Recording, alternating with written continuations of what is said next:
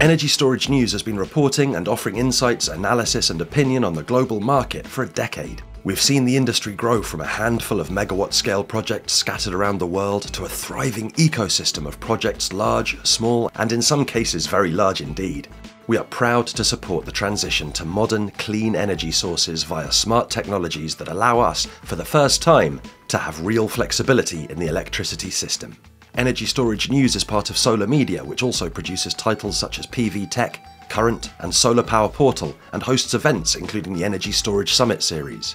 The interview you're about to see was recorded at the 2024 Energy Storage Summit EU in London.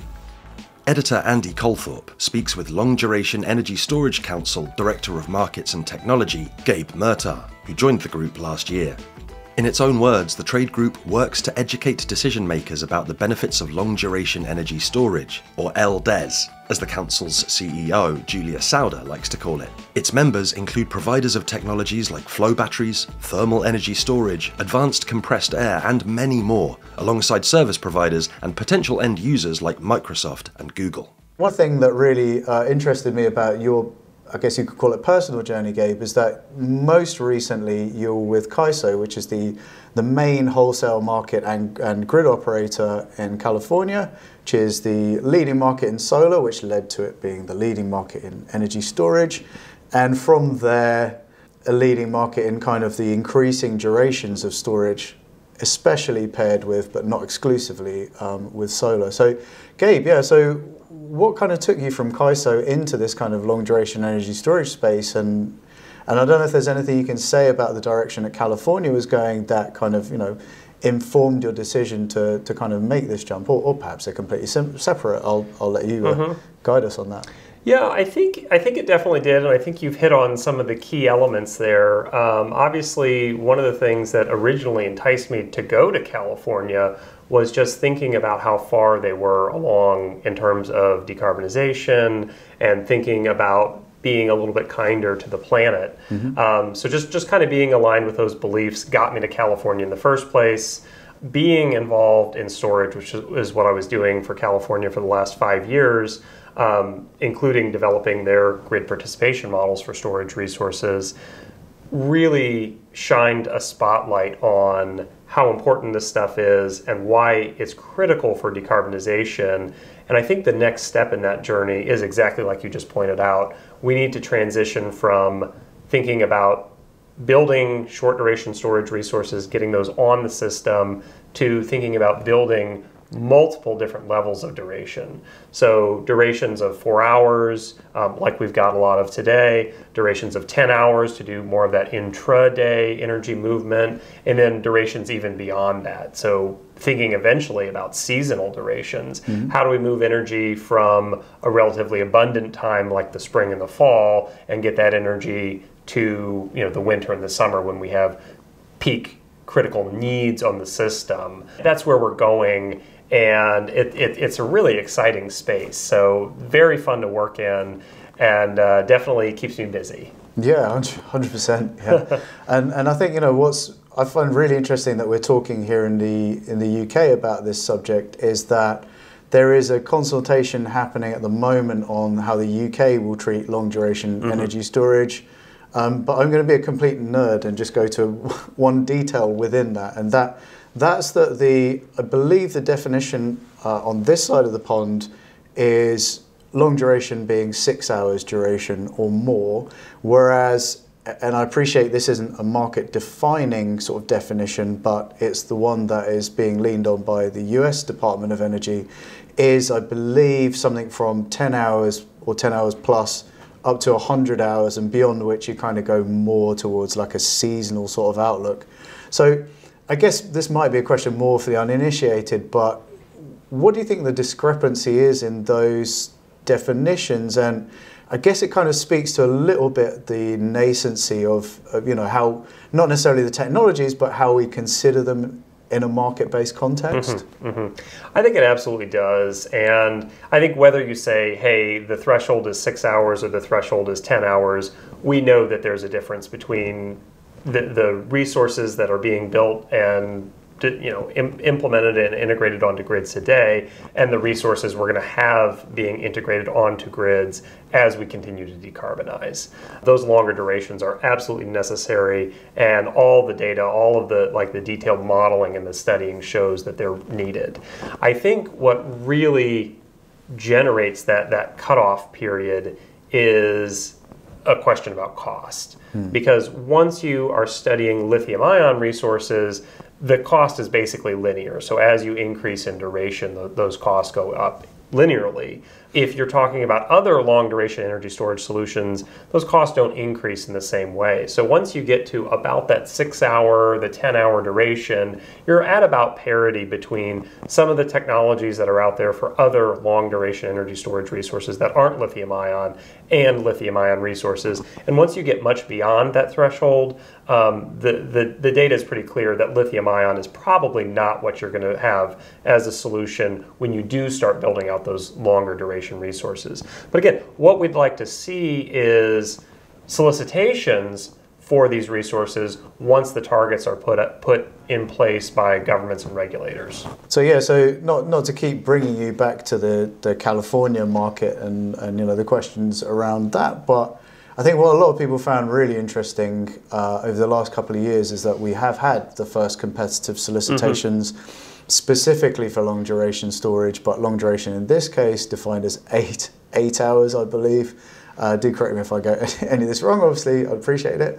But I think what we found really interesting is that so far those solicitations have in fact yielded, contracts for lithium-ion storage, and there's various conversations I've had around that with some of the people doing the procurements that they say, listen, we are definitely open to non-lithium technologies. It's just that at this point, that seemed to be what best fitted what the needs were in our solicitations. So yeah, just wondering if that's something you kind of got an eye on and kind of how you might sort of maybe demystify that question a little bit for some of the audience. So yeah, I think for some of our audience that may not know, the process to get a project approved, and now we're not talking about like a project that's going to be funded by the government or like a beta project or a test project or something like that. We're talking about grid scale, potentially 100+ megawatt projects, so very large applications here. The process is lengthy, right? You're going to go out and your utility is first going to make a call for bids for the process, for the specific project to meet the need that they have. So let's say utilities trying to procure 100 megawatts of 10-hour duration storage. They're going to look for any provider that can serve and meet that need. Now, this could be a lithium-ion resource. They can certainly provide 10 hours of duration. It could be a long-duration energy storage, another long-duration energy storage technology, and there's a whole bevy of those resources out there. But then the utility is going to take all those bids back, and they're going to review all those bids. And one of the criteria is obviously going to be cost, but they're also going to be looking at other criteria. How far along are these technologies? How much business have they done with the developer in the past?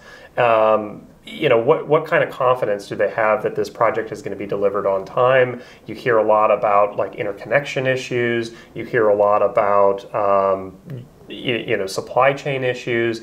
How confident do they feel about anybody who's submitting a bid to actually meet those goals? So it's not just a matter of cost. It tends to be a whole array of things. And you're absolutely right. Lithium-ion is a technology that's been built. It's been proven. It works. It can interconnect to the grid. It can provide grid services. And a lot of these other long-duration energy storage technologies are a little bit newer, so it's going to take a little while for them to kind of get to the same point in these competitive processes. Sure. I mean, I think one thing I hear a little bit from some of the system integrators that work with lithium-ion is that they are looking with real interest at a lot of the long-duration energy storage technologies, but to some extent they don't just need to compete with lithium-ion, but they need to go beyond what you might expect to find from lithium-ion. I guess I'm partially quoting someone else's words, but there's I think the point is that there's quite a diverse set of technologies within the long duration energy storage councils, even just in the membership, and I guess there are new technologies coming out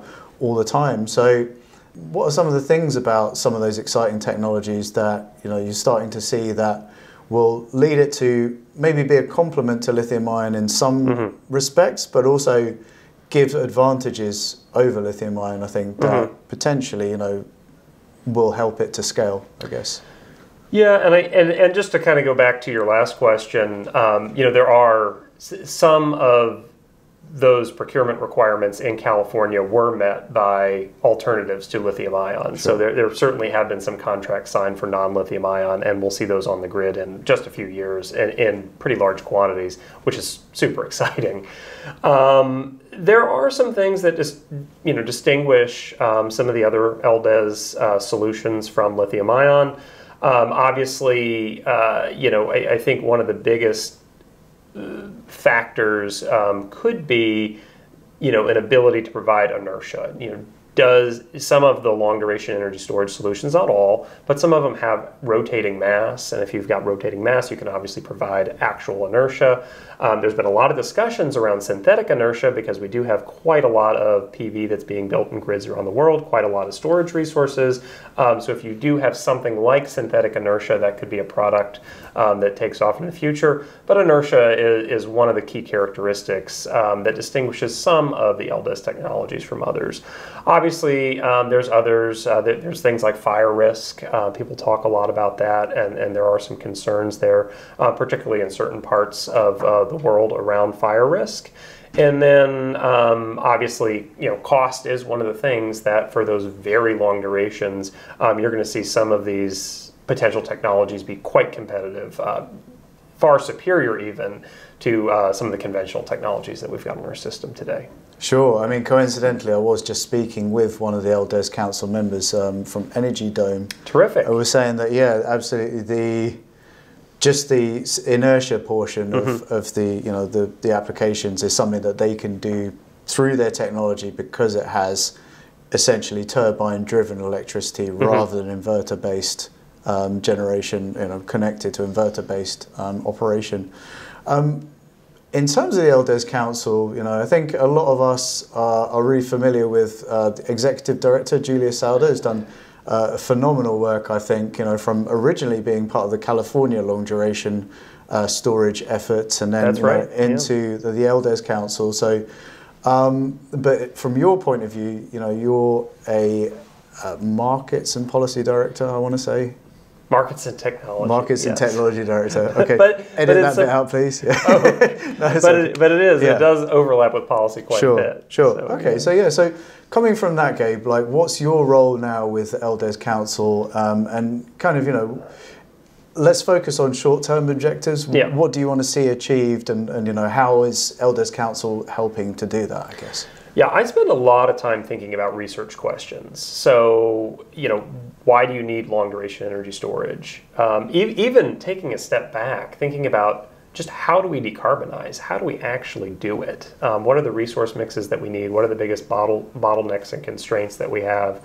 How much money does it save you if you're thinking about including long-duration energy storage resources in your mix compared to not including those? There's been some research done out there. There hasn't been enough research, though. We certainly haven't investigated every single utility's footprint to ensure that they're decarbonizing at the least cost manner possible. And that's ultimately where we want to get to, because the goal here is decarbonization. It's not just, hey, you need to develop long-duration energy storage. That's a means to the end. So we're thinking a lot about that. I've also been thinking and spending a lot of time working on industrial decarbonization. Okay. There's a lot of synergies between the electricity industry, and frankly, that's another area that there just hasn't been enough energy and enough ink spilled on. And I think making sure that the regulators and making sure the people who are thinking about policy know that there's some big synergies that we could gain here could be really important and could ultimately save ratepayers and governments a lot of money in this goal for decarbonization. Okay, and in terms of synergies, do you mean in the opportunities for sector coupling being part of that? Or absolutely. Is it broader? Or? Yeah, I think sector coupling is certainly a broad term.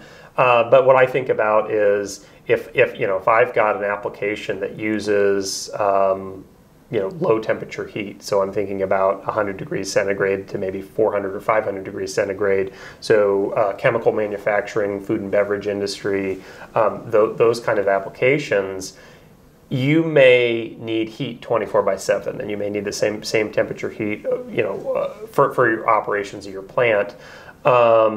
And to get that today, what most resources are doing is burning natural gas to get there. And maybe you've got like a carbon tax or something that you pay, or you're accounting for that carbon in some other way, or maybe you're not, which is even worse. But using potentially thermal energy storage and connecting that directly with the electricity grid, which is also becoming decarbonized, could completely unburden your system from burning that natural gas. And then you've also got the flexibility of a thermal energy storage resource there, where it could, just like a generator, be operated by the grid and directed to either consume energy or not consume energy at the will of the grid operator, which allows for a lot more flexibility when you do have a system with a lot of variable resources like wind and solar. Sure, sure. And maybe this is more a question for some of the actual technology providers that are out there trying to sell this stuff. But when you're presenting that to an industrial customer, like what's the right way to kind of present that so that it's essentially de-risked to the point that they're comfortable with, scalable to the point that they can use, and kind of at the same time cost effective? I mean, I wonder if it's a little bit analogous to corporate renewables. It used to be quite a hard sell as far as I understand, and now there's a Bloomberg NEF report from a week or two ago that corporate procurement is just going through the roof, and privately, I might worry that maybe that's all just to feed data centers for Bitcoin or what have you, but that's just my own, that's a whole separate thing, I guess, in its own right? But yeah, in terms of that, how does that kind of value proposition of long duration energy storage being presented to industrial entities in a way that they can understand and ultimately make decisions on investment, I guess? Yeah, I think it's the same sort of story where, it's going to take a few case examples early on and early adopters to say, yes, I want to do this because it's the right thing to do.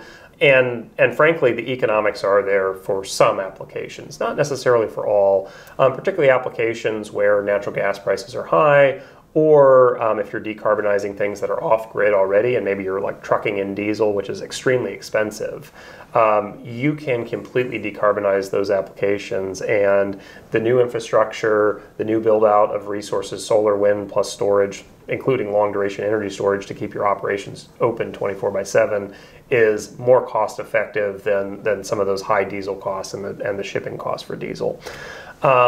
Yeah, and the same thing, if you've got high carbon taxes, if you've got high natural gas costs, that can also just make the costs work out. But I think exactly like you say, relatively new technologies, I think companies are a little bit leery just in general. And then you've got infrastructure, like if you've just put in a new natural gas fired boiler or something within the last 2 years, you're probably not looking to retrofit that or completely move away from that. Yeah. Today, maybe that's something you do in 10 years or 15 years at the end of the useful life of that asset. This is starting to happen, and you are starting to see these technologies evolving. I think from the LDES Council's standpoint, we are dealing with the regulators and thinking about policies that can make these more favorable. We're certainly making arguments about how helpful this can be for decarbonization and what policy levers you can pull. Think about those carbon taxes, maybe think about a timeline for a blanket ban on just natural gas-fired boilers in general, and what that can do in terms of your decarbonization numbers. And then obviously, like we were just talking about, some of the benefits to the electricity grid might need to be factored in by governments as well. Okay. I mean, I think we'll probably come to wrap up shortly, but I guess since we're here at the Energy Storage Summit in London, and it's the Energy Storage Summit EU as well, so there's a kind of twin market focus, I guess, for being here. So I don't know how much time you spend looking at those specific markets, so perhaps I'll just ask you in more general terms, in terms of the geographies and markets you're looking at. But yeah, your observations, I guess, from being here, in London, kind of looking at it from a perspective that's, maybe slightly different to what you've been working on day to day to some time. Yeah, what's your impressions on that? It's really fun to be here. So many people are interested in the different technologies that are here. You're having some great hallway conversations, just bumping into people who maybe you're meeting for the first time that you've only seen on Zoom calls.